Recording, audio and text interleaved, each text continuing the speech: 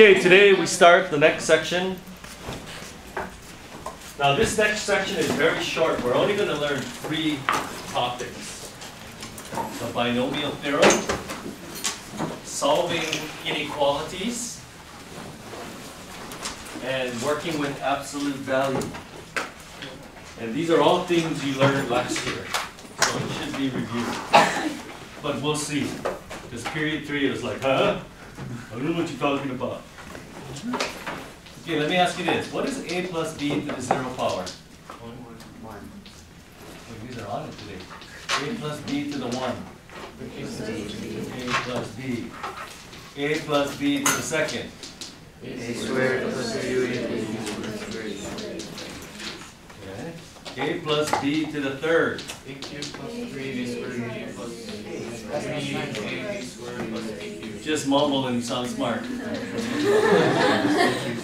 What about to the fourth? A to the 4th plus 4 a cubed b squared plus What? plus 6 a squared b squared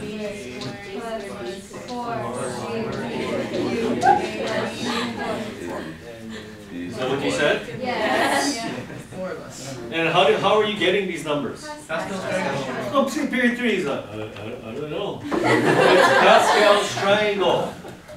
So like 1, 1, 1, 1. You get 1s on the outside. To get the numbers in the middle, you add the 2 numbers above it, right? So you get 1, 3, 3, 1. You put 1s on the outside, and then what? 1 plus 3 is 4. 3 plus 3 is 6. 3 plus 1 is 4. And these numbers correspond to the coefficients when you expand a plus b to a power. Right? Didn't we talk about this? It's like period 3, never saw it before. So, if you want to expand a plus b to the 5th, what you do is you go down to the 5th row of Pascal's triangle. Yeah, but Mr. Park, this is the 5th row. No, that's because the first row is actually the 0th row. Remember I told you that? Because it corresponds to a plus b to the 0. So this is actually the 0th row, the 1st, 2nd, 3rd, 4th. So you go down to the 5th row, which is this. So add up the 2 numbers above it. These will be the coefficients. So when you expand a plus b to the 5th, you're going to have 1, a to the 5th, plus, you just look at those numbers, 5, a to the 4th, b. And then look at the pattern of the powers. The powers of a go down by 1. The powers of b go up by 1. And the 2 powers always add up to this power here. Somebody said Mr. Taki used to taught you guys that last year. That's what somebody said in period 3. It doesn't matter because I'm teaching you like you don't know anything anyway, right? So, no, 10 plus plus 5 plus 1. There you go. That's how you expand. Okay, that's easy enough. Okay, now let's pick it up a notch. A plus b to the, give me a kind of big power. 100. You guys are class of 2015, 14? 15? Okay, expect that number on the test then. Okay, if I were to expand a plus b to the 100th power, how many terms would there be? There's a pattern here, people. A plus b to the 1 got 2 terms. A plus b to the second got 3 terms. I see a pattern. There's going to be 101 terms. Am I going to make you write out all 101? No. I'll ask you write out the first 4 terms. Like on tonight's homework, write the first 4. Okay, so you can kind of see a pattern. Well, what's the first term going to be? A to the 100 plus 100 a to the 99b plus something a to the 98b squared, right? Because the powers of a go down by 1, the powers of b are going up by 1, and the 2 powers always add up to 100. Something a to the 97b cubed, right? But Mr. Park, how do I figure out those numbers? Well, should I go right all the way down to the 100th row of Pascal's triangle? Yeah, you can if you want to, but that's crazy. Luckily, we noticed something. Hey, these numbers in Pascal's triangle, these are the... I thought you guys were nodding, like you knew something. Pan, you're nodding. No, you're actually shaking your head. These are the choose numbers, the combination numbers. What? Okay, before we even start, do you guys know the difference between a permutation and a combination? You learned this last year. A permutation is when the order is important. A combination is when the order is not important. Oh my goodness, let's go back to the very beginning then. Okay, suppose we have 8 people. Alfredo, Bernardo, Carlos, Diego, Eduardo, Fuego, Guapo, Hidalgo. Okay, I got 8 people. How many ways can I select 3 of them and arrange them in a row of 3 seats like this? Here's 3 seats. How many ways can I pick 3 of them and arrange them in a row of 3 seats? No formula. First of all, is this a permutation or a combination? Is the order important or is it not important? It's important. In fact, if I use the word arranged, it means the order is important. In fact, that's the definition of a permutation. It's an arrangement of objects. So if I ask you how many ways they can be arranged, it's a permutation. So then you make the slots like this, and we're going to use the multiplication principle. How many choices do I have for this first chair? I can pick any one of these 8 people. Once this person sits down, how many choices do I have? And once that person sits down, and then multiply it together? 336.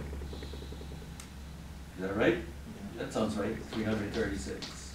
That's a permutation. However, what if I said, how many ways can I just select 3 people from this group of 8 people to form a committee? Now when you form a committee, does it matter who's on the committee first, second, or third? No, so that would be called a combination. And the answer would be 8C3. You guys learned it that way last year, right? It doesn't matter, I'm teaching you like you don't know anything, right? Or, I rather read it like this, 8 choose 3. They both mean the same thing, it's combination. Or maybe your book last year, did your book do this? C8, comma 3? Does that look familiar? They all mean the same thing, it's the combination. The combination of 8 things taken 3 at a time, or you simply say 8 choose 3. Now how do you compute these numbers? Well, NCR, which is also the same thing as N choose R, is equal to N factorial over R factorial, N minus R factorial. So if you want to compute 8 choose 3, this is what you would do. You use this formula. 8 factorial over 3 factorial, and then 8 minus 3 is 5 factorial. And do you guys know what factorial is, I hope? 8 factorial means 8 times 7 times 6 times 5 times 4 times 3 times 2 times 1. 3 factorial, 3 times 2 times 1. 5 factorial, 5, 4, 3, 2, 1.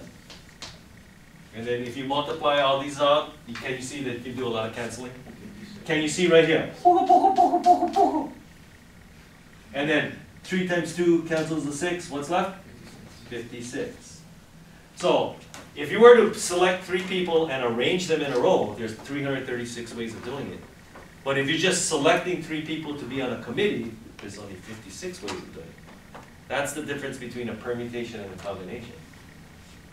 Okay, but before we move on, okay, we gotta know how to compute this quickly, okay? Now, if you're allowed a calculator, you know this is on your calculator, right? Well, to use your calculator, what you do is you punch in 8, and then you look for this button, NCR. It's usually gonna, in TI people, it's in your probability menu. Casio people, hunt for it somewhere. Anyway, if you don't know where it is, just go to the catalog, because the catalog is alphabetical listing of everything you have on your calculator. Yeah? And then you punch in 3, and then even scientific calculator. Like you guys taking chemistry, you guys have scientific calculators. Just look for that button. Press the 8, this button 3, boom, 56 should pop up. NCR. No, just exactly that. Anyway, you're not going to get to use a calculator. You got to be able to compute. Okay, so And of course, do I have to explain that 0 factorial is equal to 1 by definition? Because some people think 0 factorial is 0, but it's not, it's 1. Okay, so what if I ask you to compute this? 9 choose 7. How do you compute that? Well, the first thing I would do is change that to 9 choose 2. What? Why is 9 choose 7 equal to 9 choose 2? Why is it when these two bottom numbers add up to the top number, it's the same? Because they're the same distance from the Well, look at the formula. Just look at the formula. If you use this formula on this, you can get 9 factorial over 7 factorial, 2 factorial, right? If you use it on this, you can get 9 factorial over 2 factorial, 7 factorial. Why are they equal? Duh, it's duh, that's why. So, why did I change it to 9 to choose 2? Because it's better to have the smaller number on the bottom. Because look, when you go 8 choose 3, notice that from here, they all cancel out, right? So if you know all that stuff is going to cancel out, you don't even write it. So what's the pattern then? You take this number on the bottom, that's the 3, 2, 1 here, and if you have 3 numbers on the bottom, you just make sure there's 3 numbers on the top. That's the shortcut. That's because all the other stuff cancels out. So, if you're going to compute 9 choose 2, you put 2 times 1 on the bottom, and then 9 times 8 on the top. And that would be the same thing as doing this. You look at the 7. 7, 6, 5, 4, 3, 2, 1 on the bottom, and then 9, 8, 7, 6, 5, 4, 3 on the top. Can you see that it's the same? Because look, 6, 5, 4, 3. 6, 5, 4, 3, and the 7 on top of that. So you end up with just 9 times 8 over 2 times 1. That's why it's better to have the smaller number on the bottom. And then now you just let the canceling begin. 2 goes into 8 4 times, 36. You got the hang of it? Okay, let's just try one more. How would you compute 11 choose 8? What would you do first? Change it to 11 choose 3. And then you just go 3, 2, 1 on the bottom and 11, 10, 9 on the top. And let the canceling begin. Dugga dugga 3, dugga dugga 5, 165. Okay, so what does this have to do with this, Mr. Park? The numbers in Pascal's triangle are the choose numbers. In the 5th row of Pascal's triangle, these numbers are simply 5 choose 0, 5 choose 1, 5 choose 2, 5 choose 3, 5 choose 4, 5 choose 5. That's where these numbers came from. And now you can see why, oh look, these two are equal, these two are equal, these two are equal because Pascal's triangle is symmetric, right? Doesn't it all make sense? Oh my goodness. Okay, and you can see, anytime you have gorilla choose 0, it's always going to be 1, but gorilla choose 1 is going to be gorilla, yeah? Now I get it when you say gorilla. Okay, so let's go back to this problem. So, we are not going to go down to the 100th row of Pascal triangle. We're not. So, what are the numbers going to be here? 100 choose 0, which is 1. 100 choose 1, which is 100. This number here is going to be 100 choose 2. Do we know how to compute that? Yes, 2 times 1 on the bottom, and then 100 times 99 on the top. 2 goes into that 50 times. So all you have to do is multiply 5 times 99 and put a 0 at the end. How would you multiply 5 times 99? 50 times 100 minus 50. Yeah, change 99 to 100 minus 1, because look, 500 minus 5. It's called the distributive property. Can we do 500 minus 5? Doesn't sound like it. 495, but then you gotta times it by 10, so that's why you get the 0 there. Can I use my calculator? No, you can't. Okay, the next one, did I erase something here? It's plus something, a to the 97, b to the 3rd. Now, what number is going to go here? 100 choose 3. 100 choose 3. How do you compute that then? 3, 2, 1 on the bottom, 100, 99, 98 on the top. 3 goes into that. 33 times 2 goes into that. 49 times. So pretty much you just got to multiply 49 times 33 and then add 2 zeros at the end, right? So here, put the 2 zeros in. Can you multiply 49 times 33? Just go here. 49 times 33 is 7 carry 2, 147, but it's just going to be repeated, so 7161 there.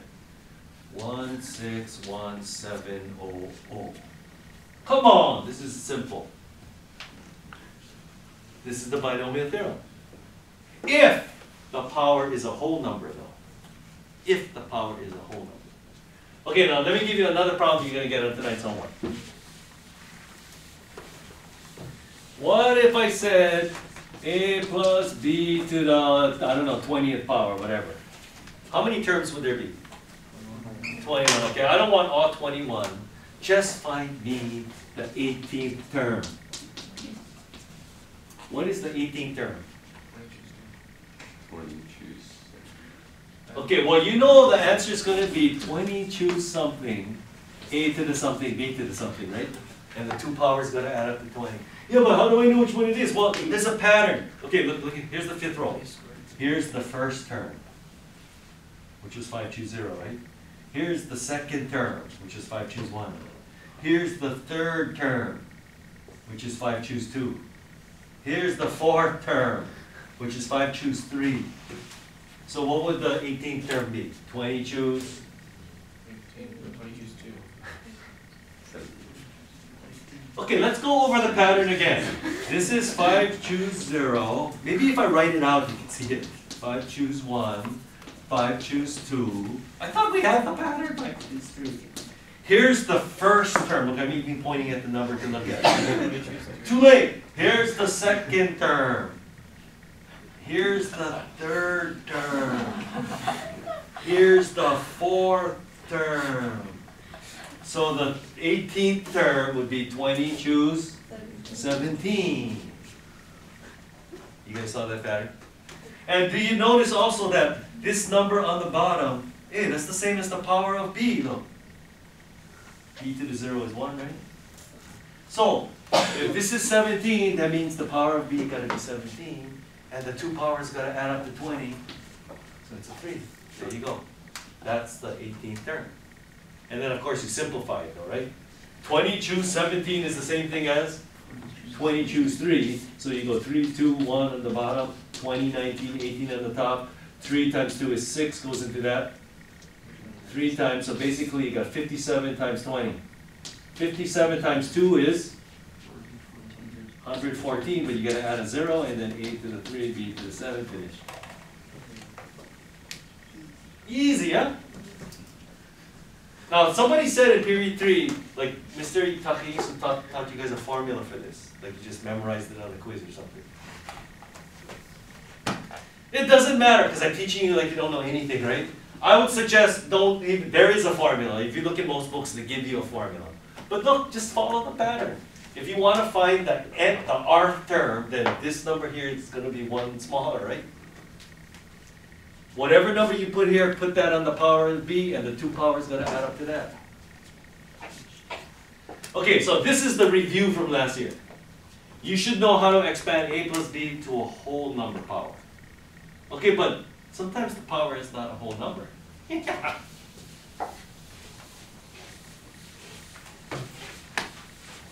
So, how would you expand this? A plus b to the 1/3 power. First of all, let me ask you, how many terms are there going to be?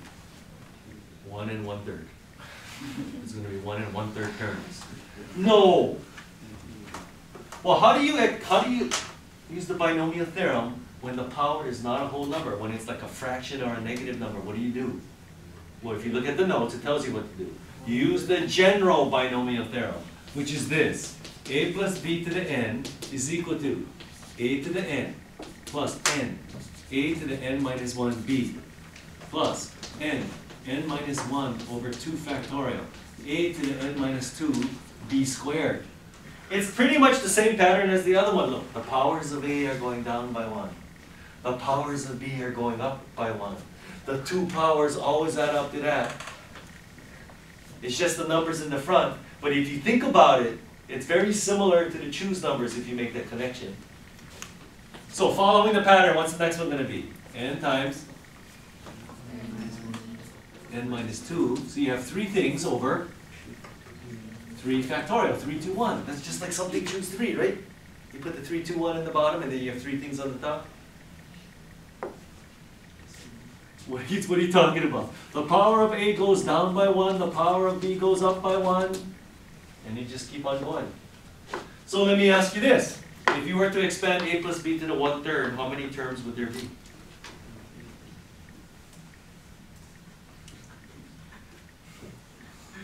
It is not 1 1/3. It rhymes with infinity. There's an infinite number of terms. It goes on forever. What? Okay, let's see if we can do this. It's a period 3 struggle to do this. If you want to expand A plus B to the 1/3, see, 1/3 is the n. Every time you see n, you plug in 1/3. Okay, so what's the first term? A to the 1/3. Period 3 said, huh? How do you get that? You plug in 1/3 wherever you see n. Plus 1/3. A to the, oh gosh, negative 2/3 B. The power of A goes down by 1. All you have to be able to do is subtract 1. No, but it's a fraction. Plus 1/3 times negative 2/3 over 2 factorial. See, when you get 2 things in 2 factorial, the power of A goes down by 1. Negative 5/3, the power of B goes up by 1. And see, make it go down by 1 every time.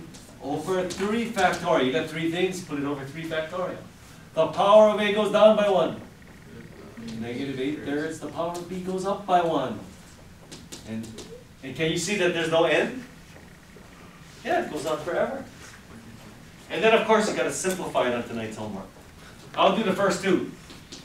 A to the 1/3 plus 1/3 A to the negative 2/3 B.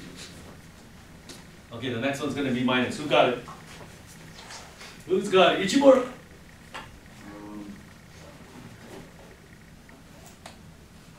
1/9. Okay, 1/9. Okay. Well, I'm assuming we can copy the rest here. Plus, okay, who's got the next one? Hori!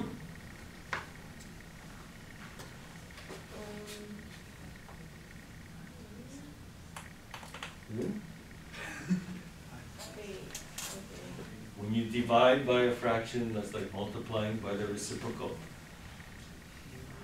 Wait, what? You just do it. Okay. Wait, what? Isn't that what your teachers taught you in elementary school? When you divide by a fraction, it's like so this is like multiplying by 1/6. Wait, I was looking at something else. Okay. Okay. Okay, look at the correct one then. Look at this. Simplified. Okay, well, I'll write the other stuff while you figure out what the number is. There's B, Q,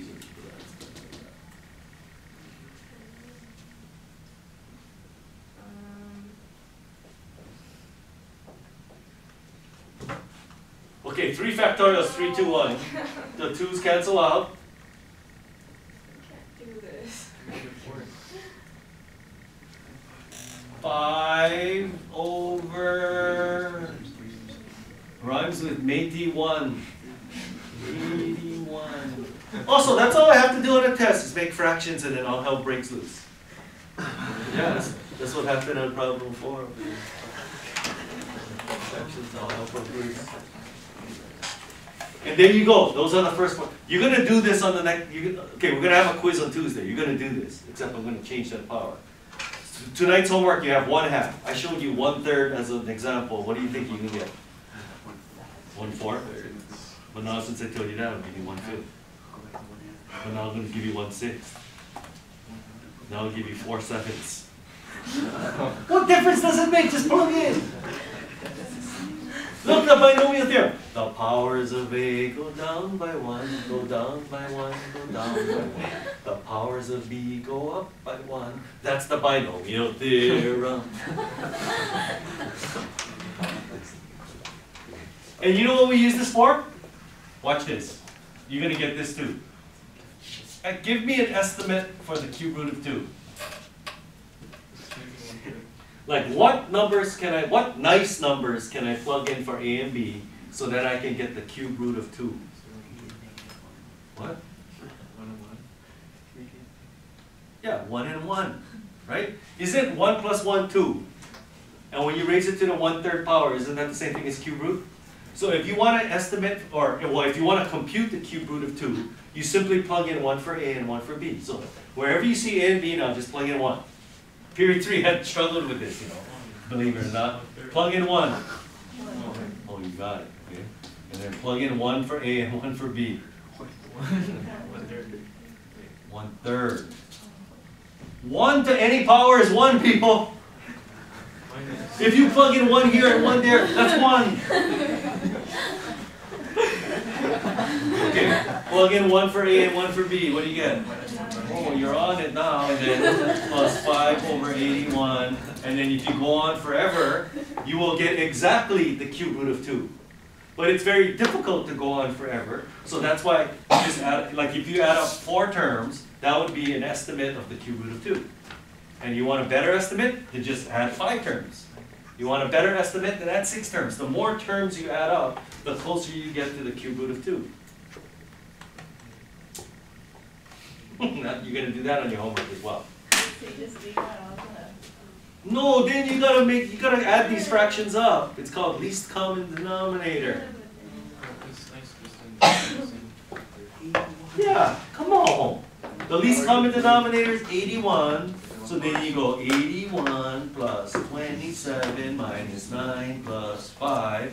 So what is that? Well, this is 80 plus 5 is 23. So that's 104 over 81. Why is that difficult? That's the hard part.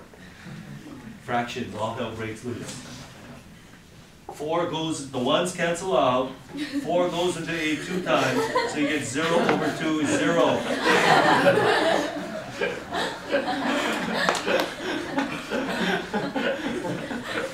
You guys are killing me. Okay, so we're 1/3 done then. We only got 2 more lessons this chapter.